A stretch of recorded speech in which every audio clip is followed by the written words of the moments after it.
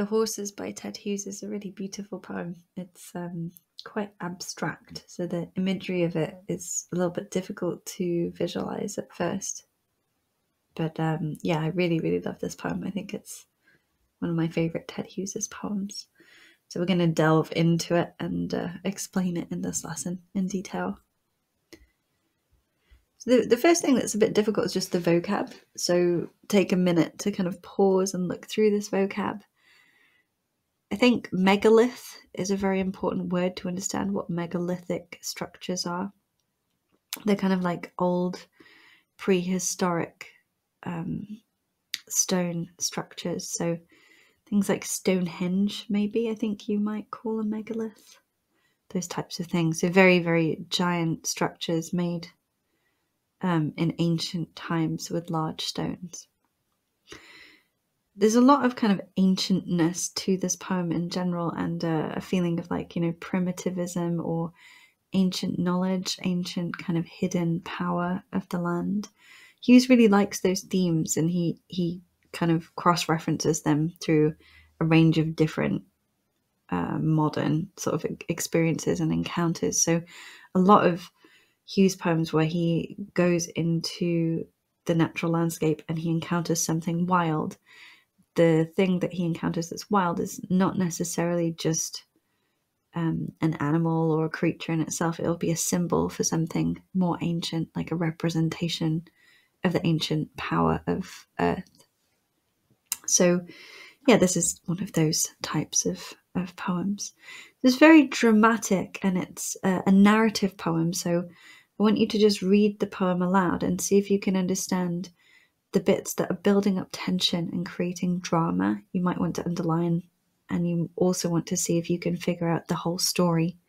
So what is the story of the speaker? What does the speaker go through as he experiences you know, the world of the poem? So yeah, I'll give you a minute just to pause, read the poem aloud to yourself, and try and just figure out the basic story, and also anything that makes it feel really tense or dramatic. You might want to circle or underline those moments in the poem if you have it in front of you. So yeah, just as a sort of summary of what's going on, he's walking specifically in this kind of cold setting. So it's cold because it's kind of a wintry landscape. There's ice, frost, everything's frozen, but also it's cold because it's the hour before dawn. So you might think symbolically, why does he set the poem an hour before the sun rises? What does the sun symbolize in terms of ancient civilizations or societies? How do cultures relate to the idea of the sun? And what significance does it have to set the poem an hour before the sun comes up in this kind of cold, dark world that's about to change? So he goes into this kind of cold, dark landscape, and it's very, very still, and there's a lot of darkness all around. You can see the line of a moor, so moorland. This is a picture of Dartmoor. They're sort of spaces that you get in kind of wild, usually quite high up places in the whole of, like throughout the whole of the UK really. I grew up next to something called the Peak District, which is full of moorland. So it's like basically very high up places where not much grows because of the altitude and the type of land that's there. So you can see it's these sort of wide rolling landscapes. Usually they're quite bleak and cold. If you've ever read Wuthering Heights, that book is set in moorland. Or Ted Hughes is also from Yorkshire, so he experienced moorland when he was young, and then he actually loved Dartmoor. I think when he died, he wanted his ashes to be scattered on Dartmoor, and he lived in Dartmoor for a while. So that's a moorland that's down south, but the landscape reminded him of where he was from in Yorkshire.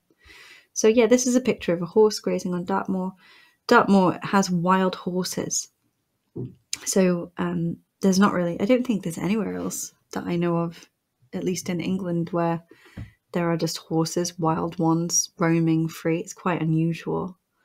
But yeah, Dartmoor has these wild horses, so you could just be walking along and bump into a wild horse that's not owned by anyone. So this poem's about an encounter with wild horses, with kind of wild natural creatures. So when he calls them the horses, they're not domesticated horses, they're not farm animals. They've not been tamed. So there's a moor line. You can see the edge of the landscape is the line of the moor as it hits the sky, kind of the horizon. It halves the sky ahead, and the horses emerge onto the edge of, this landscape. So there's a huge group. I don't know what the word is for a group of horses. I have no idea. I feel like I should know that word. Sorry. I don't know. It's escaped me today. There's a huge group of horses, whatever they're called, on the hill. And they look like ancient stones. They're standing there on the edge of the moor, and you can see them silhouetted against the sky, and they're all grey. Everything in the landscape at this point is varying levels of grey because the sun isn't up yet, so it's kind of like very, very low light. And they're like ancient stones. They don't move, but their manes are kind of flowing in the air. He calls them grey, still, it's up here, grey silent fragments of a grey still world. I really love this image. So they're kind of silent grey pieces of a still grey world. Really kind of beautiful, difficult to picture image. But again, he's experiencing this world at a time of very low light, so there's no colours in the world around him. There's no kind of life, really. So suddenly, everything changes. The sun comes up. It's orange and red. It spills through the cloud, and it just kind of fills the world. So this moment of greyness and darkness and silence is completely kind of cut through by the sun, which emerges in the middle of this poem. And it makes him sort of panic, really. So he turns and stumbles and feels like he's in a dream, and he kind of, keeps running. He gets up to the horses, and there they are, steaming with sweat and morning dew under the sun's rays. The frost around them is cold and glittering. So it's kind of like an illusion that they're grey and that they're actually, they're real. It's almost like he thinks they're a mirage or something, and he has to run to sort of check to see if they're real. Yeah, and they're real, and they look different under the sun, and they're kind of thawing out. They're sort of coming to life under the sun. But still, they're very, very still. They don't make any sound. And he thinks about the contrast between these horses and then the people below, the noise of crowded streets, all of the faces of the people. And the poem ends in a kind of abstract way, in the same way that the entire thing is abstract. If you don't know what I mean by abstract, maybe just look up the term abstract painting or something so that you can kind of visualize it. It's very kind of fragmented, broken painting that is quite hard to picture in a clear way, but it's very symbolic and very expressive. So I feel like he's drawing on that tradition of abstract painting here a little bit with the way that he describes the landscape. It's not just in a realistic, detailed way that he describes it. He chooses very precise, strange details to help us kind of imagine this world in a more symbolic way rather than just like a realist way. So yeah, it ends in this kind of abstract way as well. He's just kind of, he's got this very important memory that meant something very significant to him. And he thinks about the history of the place that he's in and the way that it doesn't really change. So there's a sort of tension between the human world that's always fast-paced and changing and moving, and the stillness and kind of silence and strength and peace of the natural world that seems more stable in a way in this moment. It's a very famous poem of Hughes's because it contains a lot of things that are very typical of Hughes poetry that people, that he became famous for. So this epiphany, this moment of realization or shock that changes the speaker's awareness of the world. That's one characteristic of the poem that you could talk about. Another one is the, kind of almost obsession with wildness that he has, where he's compelled to watch nature and observe nature. There's so many Hughes poems where he's just walking by himself in nature and something random happens and he has this encounter with a natural feature, or usually a natural animal, a wild animal. And that makes him think or realize something about the world that he didn't know before. So there's another poem that I analysed called Roe Deer, and if you're interested in that particular theme in Hughes's poetry, the sort of mystique of the wild, Roe Deer is another really good one, where he does that. He's just walking along and he suddenly sees these deer. So here he has this kind of, this sense of greyness, stillness, difficulty, darkness. Darkness in poetry often symbolizes lack of knowledge, lack of insight. And then the horses appear and he runs to them and they're real and the sun comes up all in the same moment. And all of that symbolizes insight and knowledge, that he's learned a mystery or a secret about the ancient, primitive, natural world. A secret that not many humans know. A lot of Hughes's poetry tries to communicate this kind of mystical knowledge of the power of nature. So yeah, we've got a lot of techniques here. I recommend going through in detail if you're going to do an essay on this poem or write an exam answer or anything like that. I'm just going to whiz through a few just to sort of give you a vague idea of it for now. You can also download this stuff from the scribbly.com website, so we have the whole Ted Hughes course on there. So I don't even know where to start, there's so much stuff. Yeah, the figurative language is important. There's everything in this poem, I think, is not just literal. We're not meant to take it literally. It's not just, oh, the man goes for a walk and he sees some horses. It's very symbolic. It means a lot more than just the basic story. So we call that figurative. So it has figurative meaning that might include the personification of nature. The frost showed its fires. It might include the symbolism of the horses, grey silent fragments. They symbolize something a lot more than themselves. They're not really characterized or personified. He doesn't give them individual personalities or characteristics. They represent nature as a whole. And there's some kind of interesting little notes here as well. So there's this poem by Wordsworth that is kind of similar, the way that it writes about, landscape, beauty, nature, specific kind of knowledge of the natural world.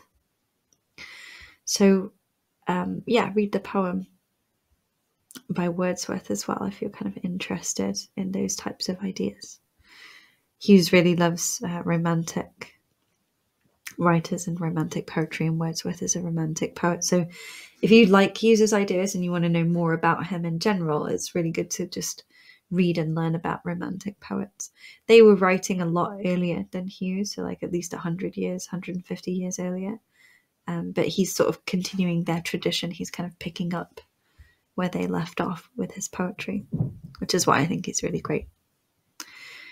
So yeah, interesting meter. There's a mixture of trochees and iambs, stressed and unstressed, or unstressed stressed syllables. So trochee is what we call falling rhythm, goes down. Iamb is rising rhythm, goes up. So there's this kind of rhythm or kind of weird balance in the meter. Sometimes it's falling, sometimes it's rising. If you want to get really into the depth of the poem, you want to have a look at where is it using trochees, where is it using iambs, why is it using those things.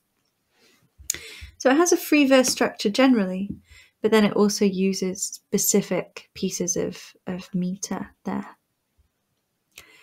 It also uses a lot of enjambement and caesura. So as a task, if you're wanting to do more on this poem, try and notice the bits that flow. So the lines that flow on from one to the next, or the stanzas that flow. That gives you enjambement. Caesura is the opposite. It's where the center of the line has a full stop or a colon or semicolon, and it breaks the flow of the line. It stops. So every time a poet uses enjambement or caesura, they have a reason why they've used it. So you can kind of go through and figure out those moments for yourself, and then think about, why has that full stop been added there? Why is that line running on? So they create kind of more shape to the poem, and they help you really analyze the structure in detail. So yeah, just a little bit of context. This poem appeared in Hawk in the Rain, which is his first collection of poetry. If you're doing the Cambridge poems at the moment, the Cambridge IGCSE poems, there's a few other ones from that same collection. And if you like Ted Hughes, I recommend buying and reading that whole collection, because it's awesome. I remember reading it for the first time when I was at school, and I loved it. I just read it so many times. I thought it was really, really powerful poetry and quite complex. It's the kind of stuff where you read it and it doesn't make sense, and then you have to think about it and read it again and again, which a lot of people get annoyed with poems, but I actually really like that, because I think it's kind of boring if you just read something and you get it straight away. It's not challenging enough. So yeah, Hughes poetry is challenging, but it's really good. It's worth putting effort into it. So yeah, there's a lot of other animals. I mentioned roe deer earlier. There's also the jaguar, the thought fox. Whenever he has animals, they kind of represent something symbolic. Quite often that's something about nature, but it can also be about the human mind or the psyche. So another way to read this poem from a different angle is to think about, what does it show about the human mind or our psychology? And yeah, Hughes always retreated to outdoor life. Like I said, he lived in Dartmoor for a while. He found peace in kind of being in nature, especially in sort of by himself, hunting, fishing, with a couple of other people. And he had a really tough, difficult life. So it's very crazy, his life, if you're interested in him as a person. So many mad things happened to him. Some critics think it's his fault and some don't. So there's a really interesting debate going on there. His wife also had a very, very tragic life, and a tragic early end to her life, his first wife. And she was a poet as well. There's so much kind of drama and magnetism and tragedy and intensity and kind of complexity and beauty to their relationship and their lives. And fascinating to read all about that if you're interested. But for now, the context point that you should take away from it is basically just that he really liked nature, and nature was an escape for him. And he sees himself quite strongly as a nature poet, and his duty is to present nature not in a kind of ideal, beautiful, picturesque way, but in a realistic way. It's complex, it's very deep, it has mysteries that humans have forgotten because we've built societies that mean that we don't live in nature or in touch with nature anymore, like how we used to when we were more primitive, ancient beings. So he's very interested in that primitivism and trying to recapture some of the ancient knowledge that we may have once had. For him, nature represents all of those things. If you specifically are interested in this idea of megaliths that I was talking about earlier, and ancient societies and primitivism, if those themes are really interesting to you, I would recommend looking up some pictures of megaliths or learning more about megaliths and trying to think about, why would he think the horses look like megaliths? It might just be that they visually look similar, but I think for him there's a deeper significance there, that there's a symbolic or figurative meaning. He's trying to say that something about the shape or the way that these horses are is similar to megaliths, and how humans interacted with megaliths in the past. So go into why did megaliths exist? How did humans respond to them? What were they for? and then think about how the speaker is responding to the horses, because there's a deeper connection present there. Another task that's really, really nice, which I recommend all of you do actually, because I think the best stuff that we can learn from poetry is about ourselves and our own understanding of the world. So I always try and put like reflective tasks into the lessons, because they help you to really actually get some use out of the poem. It's not just, oh, this is a good poem, I have to do it for school. It's like, this is actually really interesting for my life, or it's important for me and it helps me reflect and that kind of thing. So this second task I recommend all of you do. And it's basically to write an account of a time where you had an epiphany, you had some kind of important or profound experience that is somehow related to the natural world. And try and write something poetic about it. You could even turn it into a full poem if you like. If you're not confident with poetry, you could just try and describe it in a more creative way. And try and think about the emotions and the psychology involved in that moment. So for me, there's so many, because I really like nature, and I'm always in nature, and I've had like so many disasters and problems in nature, or kind of shock moments. There's some funny ones, like one time I was walking my dogs through all these fields, and I really, really had to get through this field to get home. But the field had a tiny Shetland pony, which is like a really, really small horse in it. And this was like the most aggressive horse or aggressive pony I've ever met in my life. And it just kept trying to attack my dogs, and nothing we could do would allow us to like get through this this field. So I had to like turn back and walk like another probably 2 hours home, rather than just like 20 minutes home through this field. There was a time I was attacked by cows, and I had to throw one of my dogs over a wall. My poor dogs are always like in these accounts. Time I went hiking, and I was really stressed and sad because I'd been hiking up a mountain in Wales, and we got to the top, and there was a freezing cold mountain lake, and I jumped in, which is quite dangerous, but it reset me, and it made me feel really, really like refreshed and energized. So yeah, that's 3 anyway. There are 2 of them being attacked by animals, one of them a bit more peaceful. But yeah, try and pick something like that. Maybe you went to a beach, or you went camping, or you went on a hike somewhere. You're in a forest. The other day I was walking my dogs through a forest, and we took a lot longer than usual, and it turned dark, and all the trees suddenly looked very spooky, and I wasn't sure if I was on the right path. And so it went from being a really nice walk to something a little bit creepy and unexpected, I suppose. So yeah, anything like that, where it's just like a moment in nature where it's really shifted your perspective. You've had some kind of crazy experience. Try and write about it. Maybe put it into a poem. So yeah, there's this message as well, like we should sort of get back in touch with the natural world and how it makes us feel. We should immerse ourselves in nature. In Japan, they actually have a rule about this called forest bathing, where people who live in cities have to go into the forest to sort of reground themselves, I guess. So yeah, it's interesting being in nature and reflecting on your experiences in the natural world. So a couple of messages just to sort of finish with, the attitudes. The first one is that nothing is static. Even though these horses are very still, that moment is very fleeting, and it has kind of, disappeared into the recesses of his memory. And the world changes very quickly, sometimes in surprising ways as well. So the sun comes up, and his mind shifts, and his perspective shifts.